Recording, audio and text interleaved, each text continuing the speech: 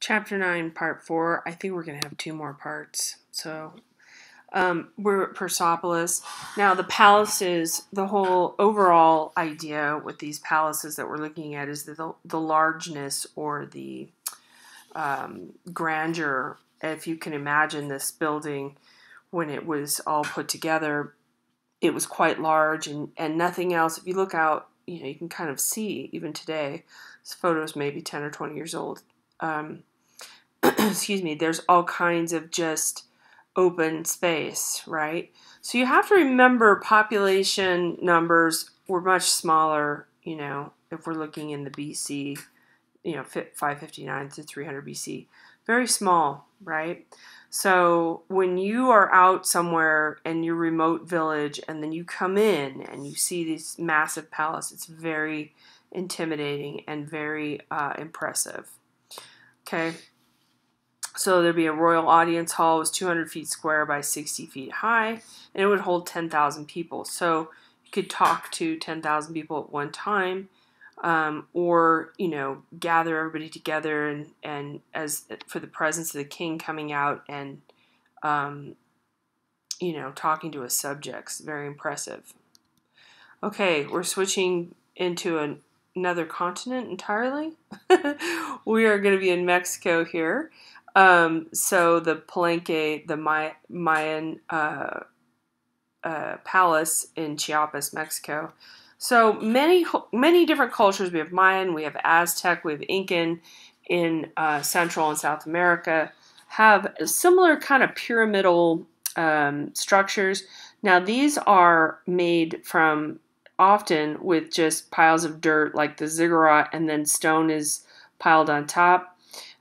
So this has a lot of stone moving up. It's mainly solid.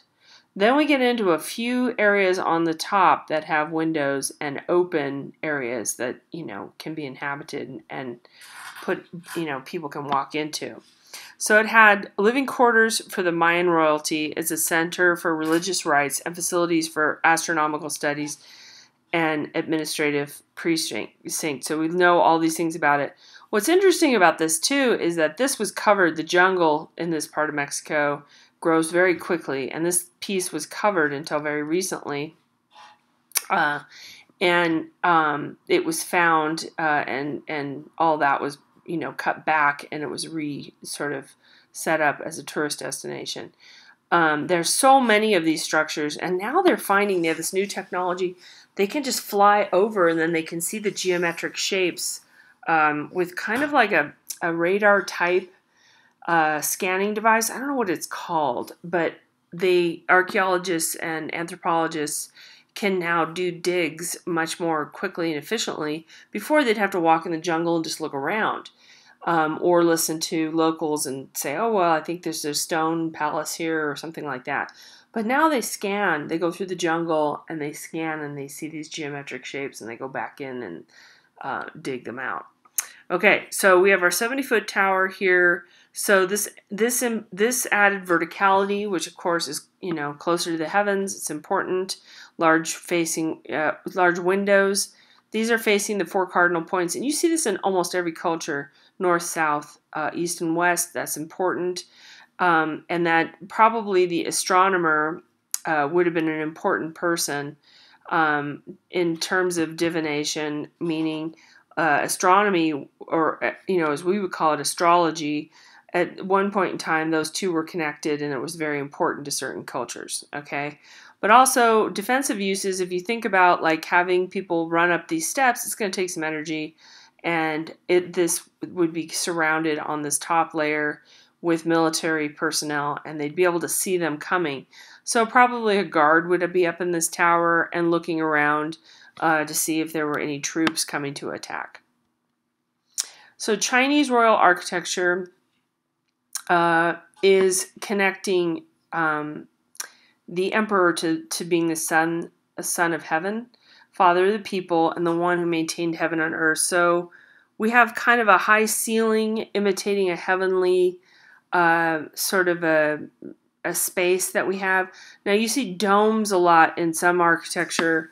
Asian cultures didn't really have the dome so much. But the idea that it's an elevated ceiling, and look at the throne, everything is very grand on a large scale, high ceilings. Okay. Again, going back to the idea that in most cultures, for most of history, the ruler was connected to God or a descendant of God. We're switching over to Versailles. This is French, and we are in 1680. So remember how centuries work. This is the 17th century, okay? So if it's 1680, that means it's in the 17th century. It's going to finish, and as soon as it turns to 1700, that is the 18th century. So it's a little confusing if you haven't been familiar with that kind of thing, but just keep in mind we are in the 17th century. Okay, so this is the Baroque era, which we now kind of ridicule, or how do you want to say? We use that term Baroque to really describe something that is overly ornate, over the top, highly decorated, needlessly decorated in some people's minds. So lavish ornamentation, grand size, and then of course we have this high ceiling depicting heaven up here. So connecting him to heavenly attributes. And he was thinking that he was connected to the god Apollo, going back to the Greek gods. And in the Renaissance, which was before the Baroque, there is more of a connection to the ancient Greco-Roman concepts of divinity, and a connection or a blending, you could say, of Christianity and Greco-Roman cultures. Okay, that's what the Renaissance is, and some of that gets depicted in the artwork. I am not super familiar with these paintings that we see up here. It's more to do with this impressiveness of the mirrors on the sides of the walls here, and the ornate decoration, the chandeliers, all the gold and that kind of thing. Okay, bronze capitals up here. You know, you see a lot of bronze and brass and sort of gold leaf in different places.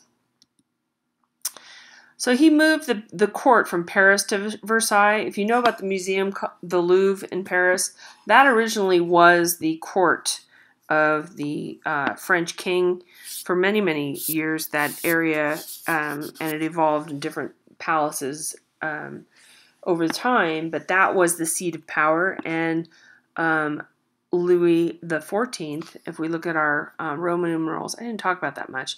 X is 10, the I is 1, and the V is 5. When the I is on this side, it's plus. When it's on this side, it's minus. So 10 and then 1 minus 5 is 4. So that means the 14th. Okay. Louis the 16th, well, I don't want to skip ahead, but this is Louis the 14th. Does that make sense? So he moved his court from Paris to Versailles, which is out of town. It's out in the woods, sort of. And that was originally his father, I think, or grandfather's hunting cabin. And so he transformed it, hired all kinds of people to embellish all and build and make the gardens beautiful. The gardens are partly what it's known for, probably almost equally. Okay, so he dominated church, nobility, and peasants, and he controlled art, fashion, and manners. Now we're building up into the time where people get fed up with giving all their money, taxes into this work, and there's a rebellion a little bit later, but that hasn't happened yet. Okay, this piece here, this is Rococo, this little Fragonard's The Swing. So they occupied their time in games of romance, intrigue. So it's just kind of lots of frolicking and la-di-da and eating cake. Nothing of any heaviness happening in the court. There's play, and there's delicious food, and there's beautiful fabrics.